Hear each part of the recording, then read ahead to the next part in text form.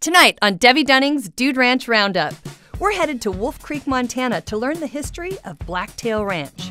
With plenty of horseback riding, river activities, and a huge cave system dating back to the Ice Age. We have lots to do this week, so let's get started right now.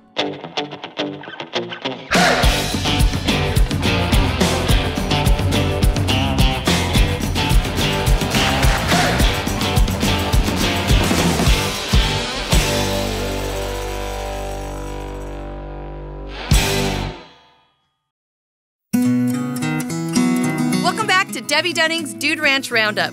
This week we're visiting Blacktail Ranch in Wolf Creek, Montana. Just at the base of the Continental Divide, this ranch is surrounded by mountains and forests with beautifully sparkling rivers running right through the property. Serving guests over 40 years, Blacktail Ranch has more unique historical features and artifacts than any other ranch we've been to. With the rush for gold and the westward expansion of the railroad, Gustav Riddle came to Montana in 1885 and began to homestead in the Trapper Cabin in the Dearborn River Valley. The youngest boy, John, continued the family tradition and raised his own son here on the ranch and called him Tag. Tag loved this ranch and spent his time exploring every inch of the property. In 1948, he built 6 cabins and started his own family outfitting business with his wife and 4 kids. He lost his wife in 1982, but years later fell in love again and married Sandra Renner, a beautiful and hardworking woman who carries on the ranch traditions to this very day, along with Tag's grandson, Will.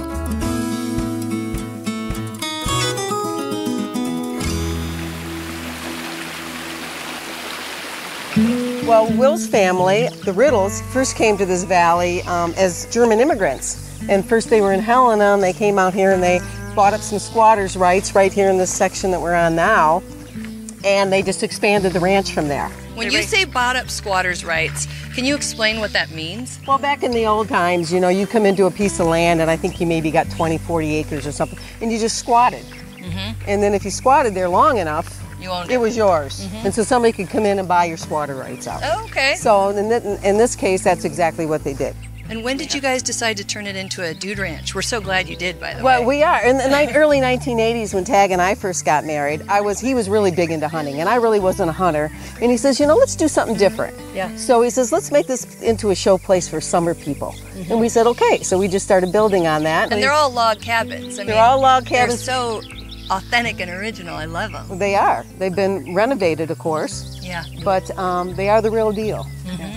I love it. It really goes with the atmosphere. It's like very conducive to the area. Great. So what's over here? This seems like some type of workshop or something. What is that? Originally that was a workshop, and then it got so crowded and they had so much stuff in there, we turned it into a museum, and we'll take you in there and we'll show it to you. Oh, okay.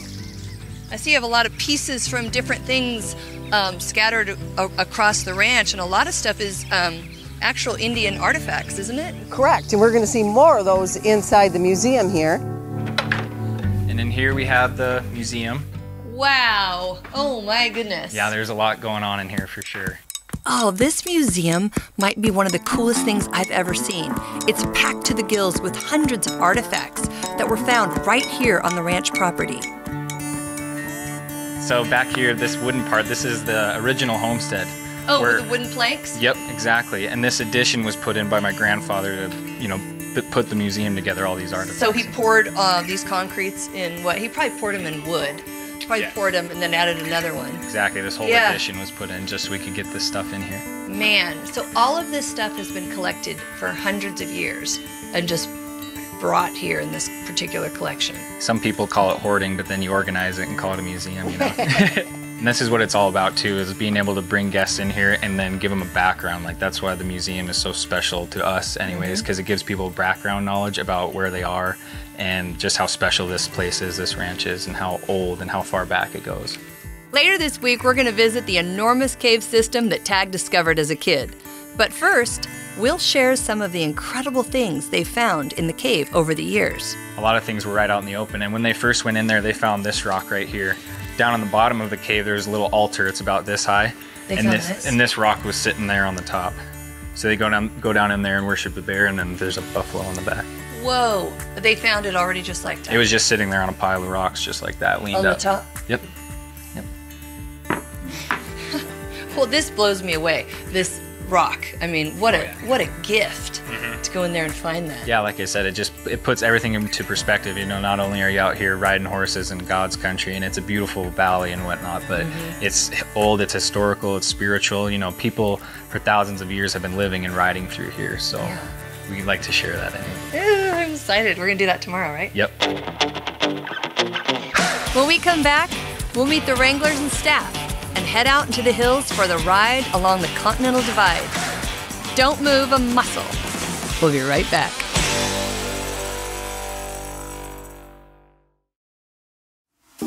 Blacktail Ranch in Wolf Creek, Montana is an authentic and simple ranch with a lot of blue sky and plenty of horseback riding trails winding through the hills. It's rainy today, but we're saddled up and we're riding anyways. The ride is on. We came to Montana, so we're gonna ride. Dan Bergraff is the head wrangler, and he gets us up and ready to go. We are about to go on our first ride. We got a little weather, so I got this slicker on. I'm with a group from Florida, and they're fantastic.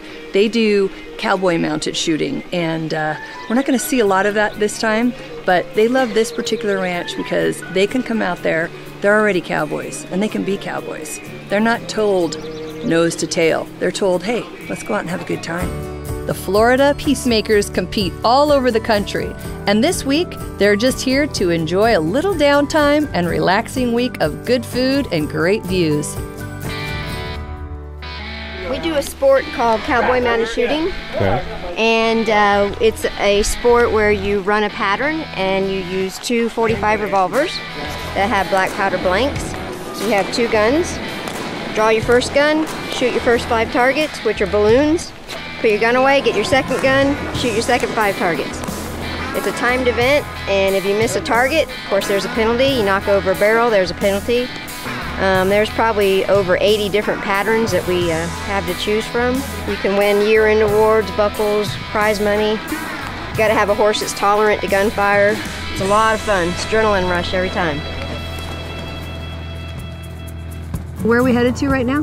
We're gonna head up to Joe's Mountain, and then we'll kind of go down the other side and go down Johnson's Creek.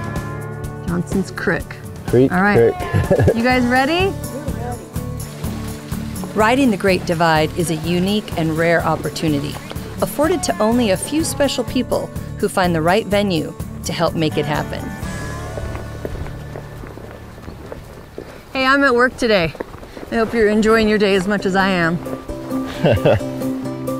Dan, where have you brought me? This place is amazing. I mean, this backdrop, it's incredible. A lot of cool views here. What is this? What is this magical little circle? This is a Native American sundial, and that's how the natives, it's kind of a native calendar. We're able to tell the winter solstice and summer solstice with this right here, with how the sun shined off of it. Really? Now it hit the snow off the rock. So what tribes do you think use this particular sundial up here? There's a lot of different tribes that came up this draw. The Cree, the Blackfeet, the Salish Kootenai. Wow. Yeah, several different tribes. I'm probably missing a few. The sun finally makes an appearance at exactly the right time. The golden light fills the valley and suddenly brings everything to life once again.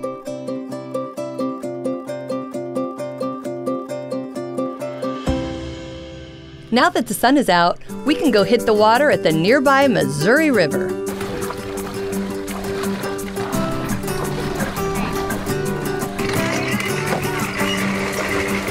Dan is the tour guide with Wolf Creek Outfitters, and he's taken me out this afternoon to see if we can catch some trout.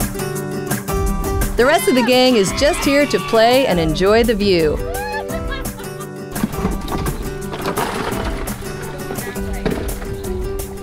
But as usual, I'm determined to catch a fish.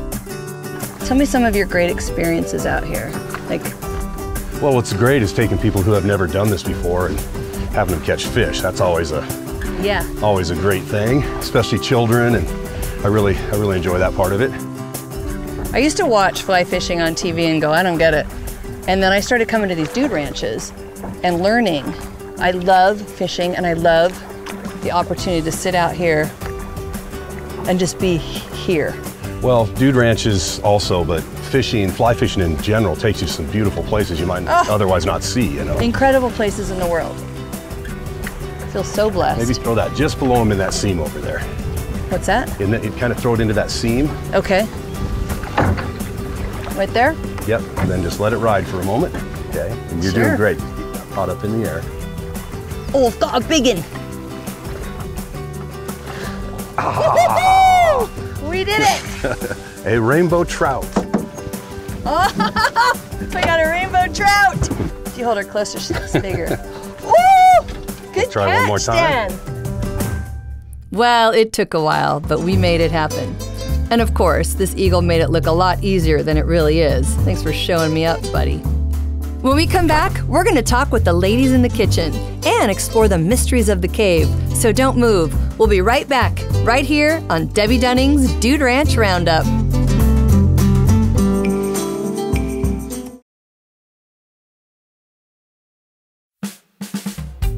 Every ranch we visited over the last few years have each had a unique quality that separates them from the others, making each one a different experience than before.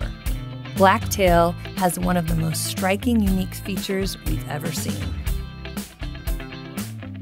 This cave system is filled with pictographs, artwork left here by humans hundreds and even thousands of years ago. They don't even know exactly what it all means, but the secrets they have found inside reveal a long and storied history right here on this spot. When my grandpa was younger, they knew about this whole being here, but they always assumed it was a bear den, and every time, you know, if they had the chance to come up here and check it out, they would. And so when my grandpa was little, and Dan's grandpa was actually there too, the two of them, or the four of them, they went up there and they were kind of shoving each other in the hole, just seeing who's the bravest, you know, kind of seeing who they could fit in there. And eventually all of them, my grandpa being the oldest, he was kind of the bully, he kind of let him in there, you know. They got him to go in there. And once they popped through, it actually turned into a big room in there. And so they realized it wasn't a bear den, but actually something a lot bigger. So they came back with lanterns and were able to explore a lot of it. And then right when we go up in here, right on the top of the stairs, there's pictographs. So right before you start walking down, look right in front of you. And those were actually covered up for a long time. There was moss on them, and a guy reached up there and pulled the moss off, and it preserved the pictographs. And even further down on Dan's family's ranch are some of the same pictographs, and they believe those pictographs have something to do with this cave's location. The group heads up the hill and down into the belly of the beast. Crouch. All right, I'm going. You stand up, you duck, you crouch, you're in. Everybody's getting a lesson on how to get in here. Gee. You will be okay, I swear. Can you stand up once you get in there? Yes. Okay. Stand straight up. Now, if you're claustrophobic, this is not for you. Because not knowing what's in on the other side does scare me a little bit. Okay, coming through. Like I said, it's cold, a little bit slimy. This is more rock here, but All right, so it's gonna be really, really cold as you're walking in here. All this was under, you know, glacier ice at one point, and the glaciers are so thick and large that it creates friction at the bottom, which would melt the ice and turn it into water, and then the water would run through this limestone, carving out the walls, creating these caverns. So, I mean, it goes back quite a ways. Will has been a fountain of information about these caverns. His grandfather discovered this cave many years ago, and his fascination for history and stories buried here have remained in the family, passed on now to his grandson. You see where it's all jaggedy up here at the top? This whole roof caved in at some point in history. And that's what we're walking on right now. So who knows how many artifacts are underneath our feet that we'll never be able to get to. I mean, they found caribou in this cave. They found, you know, small camel in this cave, small horse. There was a species of bear that is closely related to the sun bear in South America. All the animals that were found in this cave were brought in by man too. Nothing crawled down in here. Now we get to share that with people, and people from all over the world come here and get to see this and experience that. It's not every day you get to come see something like this. No matter how hot or cold it is outside, the temperature inside the cave is always the same. So down here in the cave, we have this underwater system. All this running underneath of us, there's water carving still to this day. And depending on the time of year, it's rising and low, you know, receding depending on the temperature outside. And back in the past, they've had scuba divers go down in this water see if they could find other rooms or how far they could go. And the guy, he said it was kind of the same thing as the cave right up here. It's you go through small holes and large openings even down under the water. So still no end down there either. And you can smell and you can feel like in this cave, it's not a stagnant air. It's kind of fresh, right? You can have a bonfire down in here, and that's how they were able to see and have light, and people lived in here, you know. And it stays 42 degrees year round, so this is actually comfortable living compared to whatever was going on outside.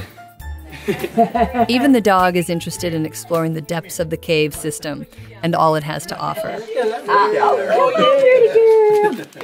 Dan, where are we going? Are we going back in here, or We're do we going to stay go right down here? the second story. Oh gosh. The altar. I don't know if Will showed you guys the altar in the museum. The bear rock, that buffalo rock. Oh, that's where you found that rock on the altar? Okay. It's the same rock, same setup. We just put the real one inside the museum in case someone wanted to come down here and steal it, which actually happened. So this is the second replica. This small altar was discovered in the cave right at this spot. I'm not sure what they were using it for, but I'm glad it's retired. Alright guys, so right here, this is the altar. And when my grandpa and his buddies first came down in here, this is how it looked. These are the same rocks, this is the same setup. And this bone right here on the top, this is the top skull part of a buffalo. And you can see here, this is the bear. And then on the back, there's a buffalo carving. We'll walk around, you guys will be able to see that. I mean, right where we're sitting right now, it's kind of weird to think like, you know, people lived in here, you know? And like, the Blackfeet were probably sitting right in here in a circle, you know, somehow, you know, praising the bear or the buffalo before they went out into the flats and actually chased the buffalo and hunted the buffalo. We still have so much to explore, so don't go anywhere. When we come back, we're going to take a ride to a remote cabin on the Continental Divide, right here on Debbe Dunning's Dude Ranch Roundup.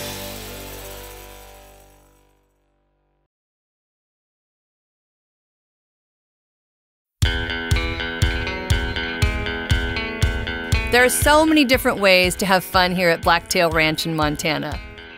The rivers and streams that flow through the property are absolutely beautiful, and you could spend an entire day swimming or just having a nice picnic in this tall grass.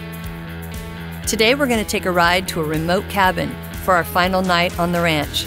But first, I just want to stop by the kitchen and thank these lovely ladies for all the outstanding meals we have enjoyed during our time here. We're in Blacktail Kitchen. This ranch has produced the most unbelievable food. If you think you're gonna come to a dude ranch and lose weight, you're absolutely wrong. In here is Jody and Verna, and these ladies, they have their own cookbook. This is where the magic happens. You have been producing some unbelievable food, everything from the main course to the dessert. So tell me a little bit about your love for cooking and why you got into this business. My love for cooking started when I started here 30 years ago. Wow. I've been working here for 30 years. We're lucky to have you. Yes, and I'm lucky to have them. It's like a family working here. Yes. Everybody gets along. We just produce great food because we have a passion for it. Yeah. Now this is so watering. All right. It's so delicious. Thanks for letting me sneak in early. You're welcome. Enjoy that.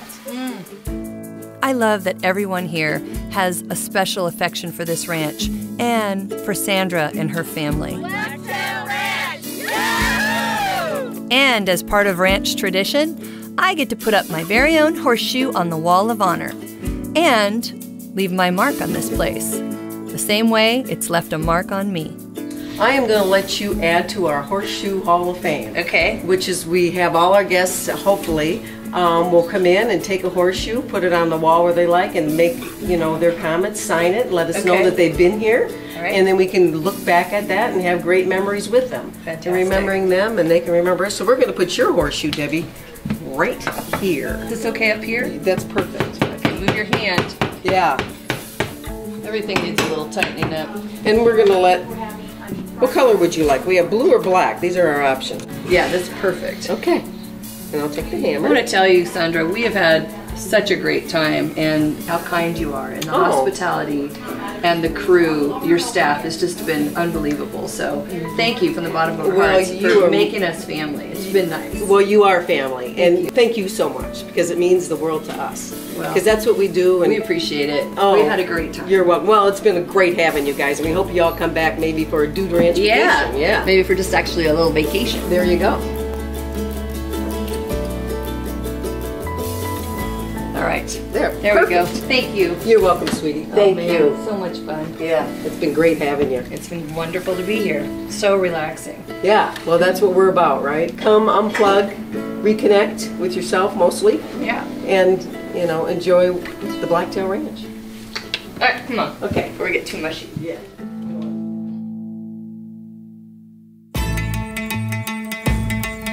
For our final adventure, we take a ride to the remote cabin and enjoy some music, food, and friendship with an incredible view. Watch out!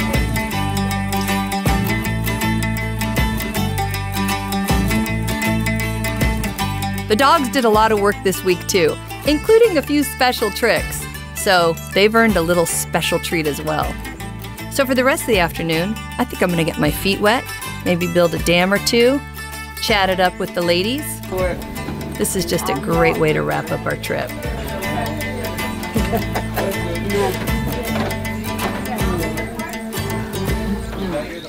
I've really enjoyed my time here with Sandra and Will. It's taught me so much about family and love and warmth and welcoming, which is really the backbone of most dude ranches that I've been to. I feel so blessed to have come to this ranch, along with many others.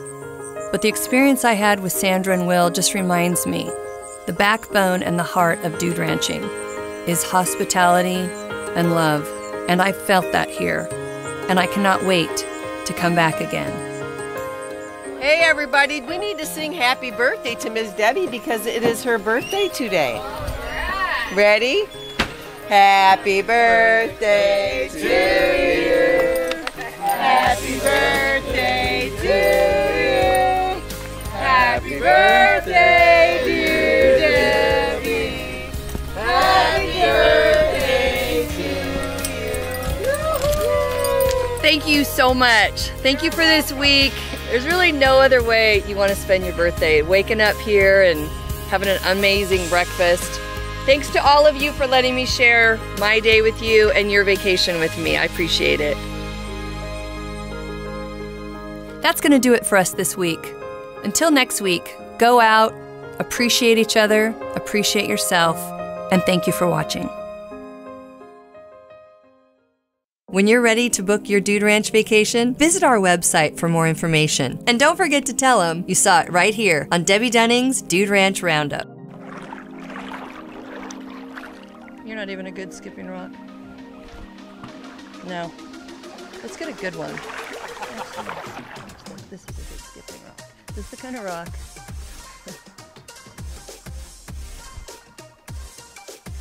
4. You didn't see it, but it was 4. Team.